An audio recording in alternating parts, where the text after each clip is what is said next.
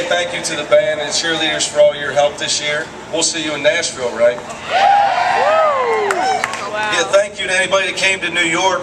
We know there's some students that jumped in their car. I don't know if our guys know this. Jumped in their car, got so excited we beat Syracuse, drove all night to New York City. So if you're one of them, we appreciate it. Thank you for your support as well. Hope to see you in Nashville Friday. You got to remember one thing, though. You got to do me a favor.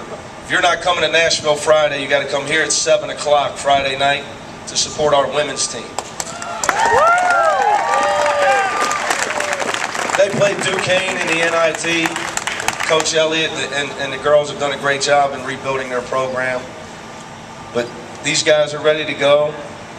Before we left practice today, I made them go over. I don't know if they've ever done it. We went over and we looked up at the banners. They said, Coach, there's a lot of banners. I said, no, the two big ones.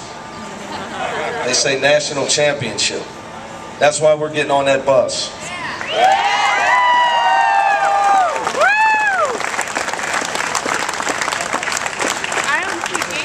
Now we got to win. We got to win the first game Friday. That's our focus. But I'm a big believer. You got to believe you can win the whole thing if you're going to play in the tournament. Your goal's got to be to win the tournament.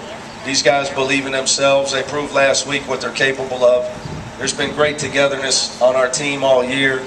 But more importantly, from the whole UC community with what these guys have been through, we appreciate all your support from the administration to the athletic department, to the student body, to help us pull through this year and come together and have a great season.